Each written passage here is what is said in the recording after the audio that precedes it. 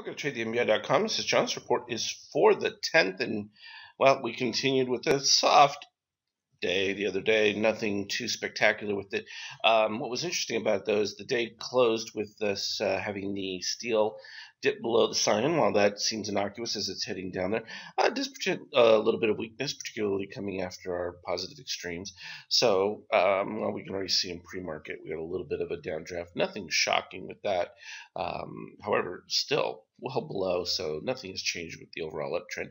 We do know that we're going to likely see a retrace of at least this low right here before resuming any move to the upside. How does that impact the daily MBI Opus? Well, it doesn't, because it took its wins. This is why it added in there the little extra. It just needed a little pop and gave itself the win. I think that puts this a little shy of equity highs for its entire. Of course, this one's got a performance all the way back to 2003. So that's the last 12 months. The current performance graph puts it right there. I think it puts the ultimate high was right there at 1.56. And we're at 1.557. So it's like within a couple thousand of being at peak levels in what's been a fairly choppy year for it, because the way the market has been. This program particularly likes gyration. Some of the continuation moves just is not given as many opportunities to jump into the setups.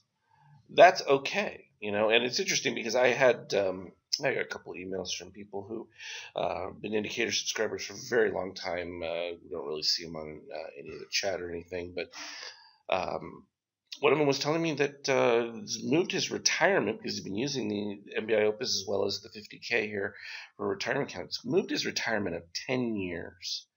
That's fantastic. And like he said, at first he used to be terrified that he would wake up, and the market would have plummeted or something. But as he recognizes, you've got your stop in there, and being a 24-hour fluid thing, it's not like trading the S&P, SPY or something like that. You'll get out of the futures as soon as it's hit. So doesn't really become a problem once he got past it. And it was an interesting comment, because there is a psychology to the idea of people are just terrified of any kind of loss because of the representation that, oh, I've made a mistake or this and that. But the reality is, you can blame it on the program. The program's doing its thing. I mean, let's look at where the program is. Not to have traded this thing has been ridiculous. This is why I keep pointing it out. We look at the periodic returns, where we're at for just this year, the current trade that's in, up just under, 80,000 for these last, how many days has it been since the 21st? So, a couple weeks, big deal, couple weeks, not that hard out of your life for a couple of weeks to just do nothing but change your stop higher and higher. I know. Tired of hearing it, but unfortunately it's something that has to be said over and over again, because until the psychology breaks through and you see it enough times, it's that repetitive nature of it that just finally helps people absorb the reality of it, that you have this type of behavior of the market, that it's just a matter of being able to see it at the right moments. Speaking of which, 5,000 tick chart, it was pretty good. We had the deep red come in here, and then there was the little continuation off it, because it continued to have nice rising red. And then when it finally peaked out, it retraced exactly the red, and then we ended up with another deep red. And what happened there? Oh yeah, that's right, it retraced itself too. So it's just a matter of waiting for, defined sell signal, which came right as you crossed over and passed here. And then it just continued south. So we're looking for the turnaround that will take place. It'll be interesting, because if it gives a higher red pivot, as well as if the green pivot's higher at this particular point, that will be a nice momentum push back up. So keep that in the back of your head. Looking at the NQ, still finding it already. See, it had its weakness period already marked when this crossed below. So no surprise to see a little bit of the continuation from there. Positive extreme in the exact same spot. No changes with that. And the YM, we already know that it had its short bifractal step in place, but did so without having the full configuration of what we would look for a sell signal, because it's more based off the pivot that came off the extreme. However, positive extremes come in, and we know that it's pretty good likelihood the second version will get the retrace You've already had the steel dip below the green, a little dip below the cyan, and you'll have a complete move there. Looking at the euro, this is what's so beautiful about it. Nice pump. All these people start talking dollar. Ooh, everything's wonderful for the euro, and no. We saw that this popped up. We knew that was just going to continue to fade, and sure enough, what happened? It continued to fade. It's a pretty straightforward play. No real difficulty. Now, this is interesting with oil moving up, so the potential is market could continue to have some upside potential to this. Decent turnaround on that buy came through here, even on the red candle, and then look at the major gap up with it. And that's where you got to be reactive to some of this stuff ahead of time and be able to see it as it's developing. And there was never any good news from TLT with the deep declining setup. In fact, still in deep red, so I'm not expecting anything from bonds at this particular time because there is just no impetus for any inflation at this moment, which is a real problem because you don't have that great a growth either. You would think that might help gold. No, because we get no, there's real inflation, but they're not measuring the real inflation that's existing out there, and that's going to be coming in food prices, and as well as in petroleum things, which are excluded from their ideas of, rising inflation. The question is going to be if there's any future difficulties with bond issues, things like that, due to further declining economic growth, and that will be the coming headline. Particularly this summer. I know with the second quarter is going to be huge on that because they pretty much discounted the first quarter, saying that it was just because of weather. Well, if that doesn't turn around significantly, then you'll have panic. I think it's probably the easiest way to describe that. X. Rejection on the crossover. That's not going to be good.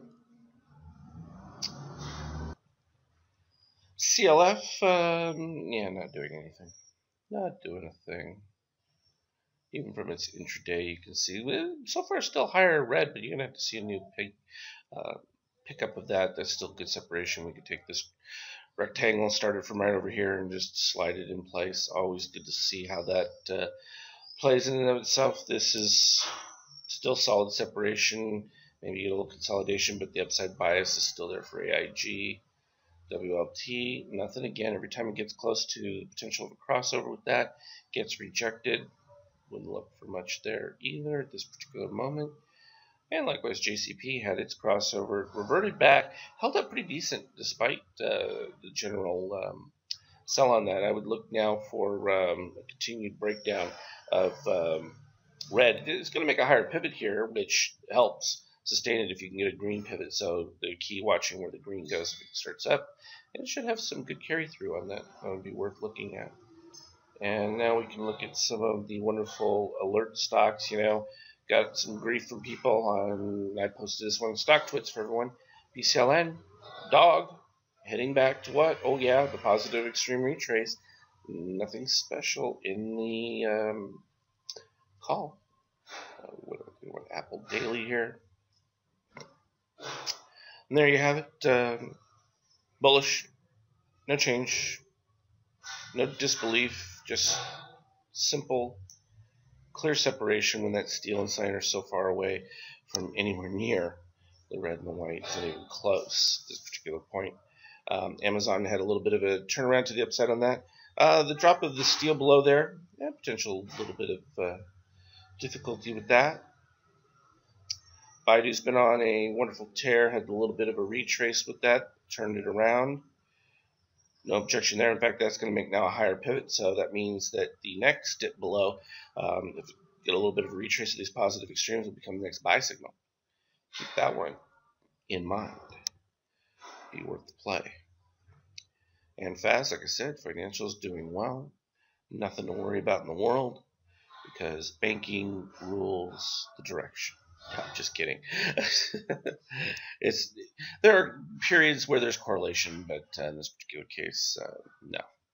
Facebook, it's gotten choppy. It's held up very well with the market, despite being in a continued sell. It's going to get into an oversold, but you are making a lower peak here with the red, so any of these little pops not likely to hold up very well. Not too concerned about that one. Google has not been the best. Came down, turned around. created the next little up pivot with this little slide. The key will be now having to see red move up above there. But for now, it's been a decent buy for the last couple of days. Netflix, we'll take a look at that one. It's been a screamer. We loved it from way back over here, and it's just nonstop. Just look up your ABM on that one and just keep trailing it as it goes. It's stayed beautifully underneath the red and the white. Very easy to see. Nothing complicated about much of this. Tesla's been, weak at best. Nothing we liked, even from, all the way back here. You had a little bit of an increase. Didn't get much of a decline. This is a lot like what we're seeing with Facebook. You're not seeing that deep breakdown. There's just been a lot of support with money. But the breakdown into the lower zone should have reduced exposure for buying a little bit. It did come off a little bit higher pivot than the previous one, but it was quite a spread between the two and didn't quite make the highs. So still continue to make lower highs. Still more bearish than bullish on that overall view. And there you had the bearish breakout of Twitter. Now is where you would be looking to short the pop setups. I'd be looking for a rollover on that potentially very soon. I mean, usually to look at the cross, you can go a couple of days. If this makes the higher pivot, though, with the red, you'd have to watch out for an up cross because that would turn it around to a new buy. So there we have that. Let us take a look at the alert radar screen. Let's scroll through the numbers here for the S&P. Rather hot here in Italy. Freak 100-degree temperatures for Florence this particular moment. That's okay. It will cool down next week. Gotta love that. A little bit of mixed readings in some of that NASDAQ. That's healthy stuff. A lot of these new cells, something to pay attention to. We went from all that green to now all of a sudden seeing the pop of the cells that could be a little bit more of a downdraft in some of those. Dow, nothing too dramatic. When it looks more 50-50 like that, it's always pretty good. There you have it in a nutshell. Market doing great. Everybody's happy. And we'll get some potential retrace on the horizon here. So we'll just keep taking it one day at a time, keep adjusting our stops and the plays, go from there. As always, trade well.